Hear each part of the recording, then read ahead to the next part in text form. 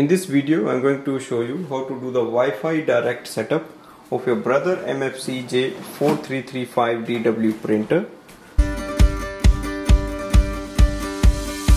So first step is to switch on the printer and go to the printer control panel. Click on the settings, scroll down and look for the network. Select second option, Wi-Fi Direct. Click manual. It will display the name of your printer and below is the password of the printer. Go to your smartphone. You can use iPhone or Android phone. In the Android phone, you have to go to the Wi-Fi settings. On the next screen, it will display your Brother printer. So select Direct Brother MFC-J4335 DW. Enter the password as displayed on the printer screen.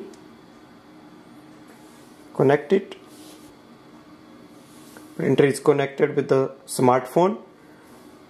Go to the Brother Mobile Connect app. You can download this app from the App Store. Click on the Add Machine.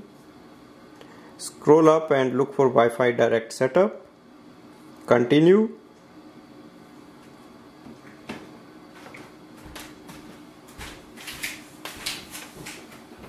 Select Brother printer. On the next screen you will see your printer is available on the main screen and we can start using it for wireless printing and scanning from here. So this way we can do the Wi-Fi Direct setup of this printer. Thanks for watching.